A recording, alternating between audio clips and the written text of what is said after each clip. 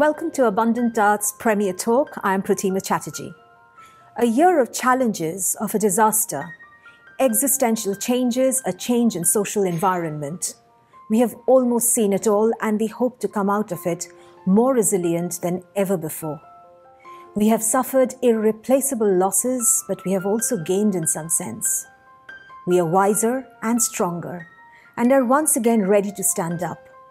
The battle hasn't ended as a world community, but on this side of the globe, we are trying to get back to normal. It's time for social contact whilst also not forgetting any of the safety protocols. The pandemic has had a human impact that we never want to forget or devalue. We will build back and build back better. It definitely has added a different layer of engagement and experience, and with this, we move on. On the 17th of May, with the next phase of easing of lockdown, we see the theatres throwing their doors open and welcoming live audiences. The artists can't wait to feel and feed in from the energy of their audience. The stage beckons and the curtains are to raise. It is a momentous occasion for the arts industry. We thought of celebrating this important historical moment with people in the industry in the run-up to the 17th of May. We will peek in the past briefly and, most importantly, welcome what is to come. Today we are here at Sadler's Wells. While they are in preparation for the reopening, we speak to their artistic director, Alistair Spalding.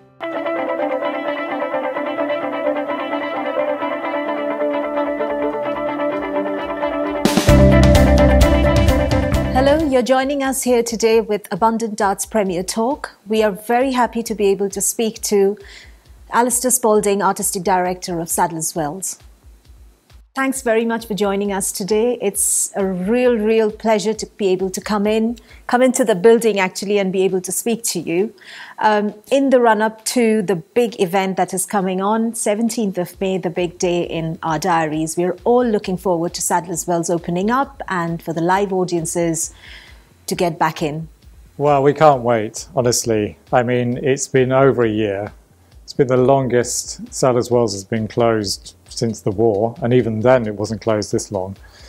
And we're dying to get back with dancers on the stage, the audience back in. It's only 50% to start with, but that's better than nothing. And we really want to get back to what we're doing, putting great dance from around the world on our stages.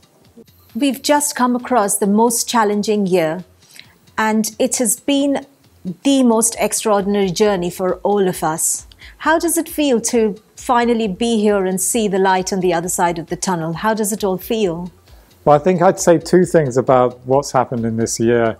The first is that people have realized how important it is to gather, to come together and enjoy things together. The importance of art and culture in our lives. When it's gone, you realize how important it is. And the second is that we've managed to maintain a connection through the digital work we've been doing. In what ways do you think the arts industry has still managed to stay relevant in people's lives in the past year? So although we haven't been able to invite people into the theatre, we've taken the work out into their living rooms, on their devices.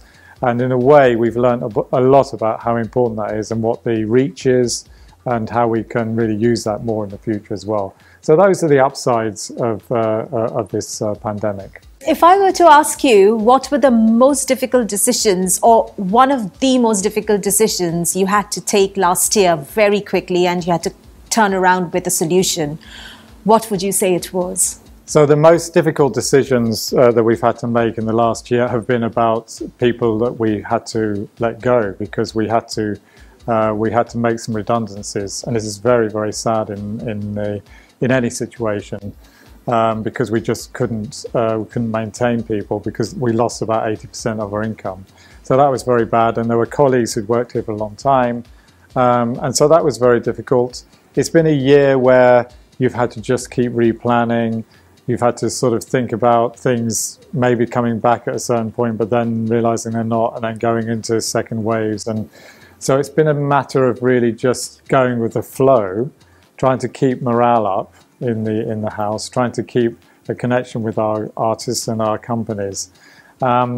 but it's had some very challenging moments, and you learn a lot about yourself and about how you cope. And I've been doing a different job in this year. I used to be artistic director more, and now I've been more CEO, trying to just handle this. Yeah. So there's been some challenges, yeah. Are you planning to bring any of them back this year now that you're gradually getting back to normal? Are there any plans? We're not bringing everybody back that we had employed before, because we're also not completely out of this situation. We have a long way to go, and this year is going to be even more difficult than previous years, because we're not quite sure when people are going to come back in full. So we have to sort of gradually build back, but we hopefully at one point might get back to the levels that we had in terms of employment. Would the pandemic change the revenue models of the art venues as a result? Say, for example, most of the revenue would flow in through gate sales or donations, membership, apart from Arts Council England's funding. So what do you think, how would it have affected the revenue model going forward since the past year? So in the immediate thing, the bit we really lost straight away was the audience money. So that was the ticket money and also what they spent when they came here. Now that's 80% of our income. The Arts Council money has stayed the same, and of course we've had lots and lots of help with Arts Council and government through the CRF to help us along. And what's been wonderful is that the fundraising, so the donations from our donors and our corporates, has stayed not exactly the same level, but has stayed pretty well. And so all of that's helped us to sustain us. Now, going forward, we just have to gradually build up, get the audiences back in, bring in their lovely people and their persons, but also the money, and get back to the economy that we used to have. I think it will come back, but it's just going to be a little bit of a journey. Yeah. With the plans to open the doors to live audiences, how are you planning to manage the social distancing and other COVID protocols, the most important thing of the day? So we already had a practice run at getting people back into the theatre with social distancing. Last autumn it was 30%. We're actually able to go up to 50%. So we space people out and in bubbles in the audience. We're following all the protocols backstage. And also we're making sure that there's a track and trace system for when people come in. And so we're getting ready to do all of those things. We've had a bit of practice and we're ready really to make this all work in the future. So any real-time testing on the spot? So we are waiting for guidance. In the immediate term, we are just going to look for not any proof of any testing or anything, but because the social distancing is in place, you don't need to do that. Later on, when we get to full capacities, of course, the government are talking about some kind of COVID certification, which would mean either a vaccine, a recent test, or that you'd already had COVID, some sort of proof of that. That's the next bit. That's when we can get back to full audiences. And that is still being discussed because there are issues around it in terms of diversity and equality that we have to be certain and confident around. Now, the big question is, would there be a big event from Sadlers Wells for the 17th of May? What are the plans? We're not planning any big kind of party or anything because we can't actually have a party. We can sell drinks, but people are not meant to gather still on the 17th of May. But when we did have the last reopening, it felt like a party. I mean, although there were less people in the audience, there was a buzz, they were chatting with each other, and then when the performance finished, it was like the best thing in the world.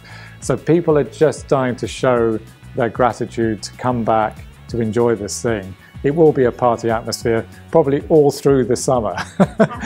And then, you know, when we get back to proper capacities, we might plan something which is a bit more celebratory for everyone, that we got through this and we're still here. And could you please run us through some of the events that are planned for the weeks following the 17th of May, all the shows, your flagship performances that are coming back? What are the audiences expecting from Sadlers Wells in the weeks following the 17th of May, if you could talk us through? So we've come back, first of all, with English National Ballet. with a program they put together actually in lockdown, so it's all in social distanced dancing, as they say. Then we have Alex Whitley. He was meant to come last year with his new work. We have a Breaking Convention weekend, so Breaking Conventions festival that happens every year. It's happening in July this time around. That's your flagship program, isn't it? Breaking Convention. Yeah. Wait for it every year. Yes, we love that festival. It'll be in a slightly different form, but that will be there. Rambert are coming with the work of Amanda Cabus, and then we're hoping by the summer that we are doing Singing in the Rain, but whether it's full capacity or 50% capacity, we don't know. We have our summer show, Singing in the Rain, happening right through July and August. And then in September, we finally have Akram Khan's Creature with English National Ballet. And again, that was postponed from last year. So, and then going further forward, we still have our Christmas seasons on sale. Snowman, Nutcracker, they're actually still on sale. The rest of the autumn program will be announced very soon.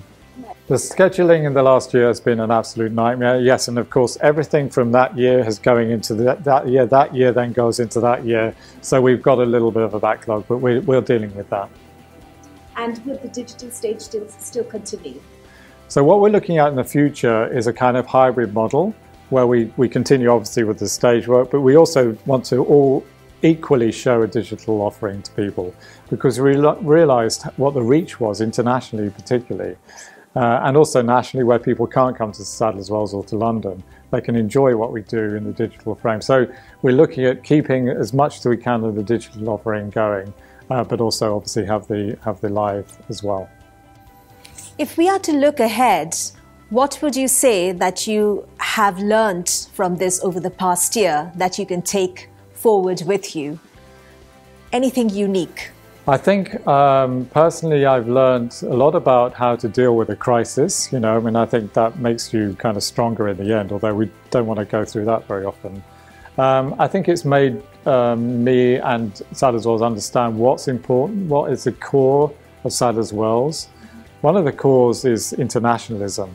And one thing's very sure for me, we want to still take our work abroad and bring companies from abroad to London. It's incredibly important that we have to find a better way of doing it, and more ethical, and you know, making sure the environmental issues are there.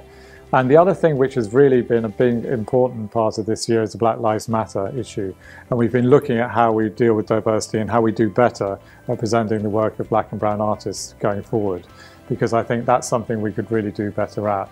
Not connected with COVID so much, but it's definitely come out of this year.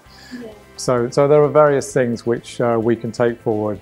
The digital, also that experience for the organisation has been really interesting. So I think we just had it very hard, and what we really want is to be fed again by the artists and the audiences. And finally, what would you like to say to your audiences to welcome them back?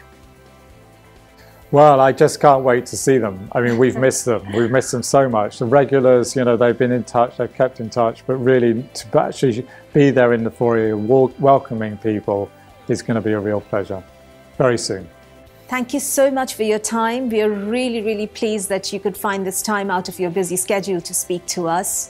We are all looking forward to it, and see you there on the 17th of May, not too long to go now. Thank you.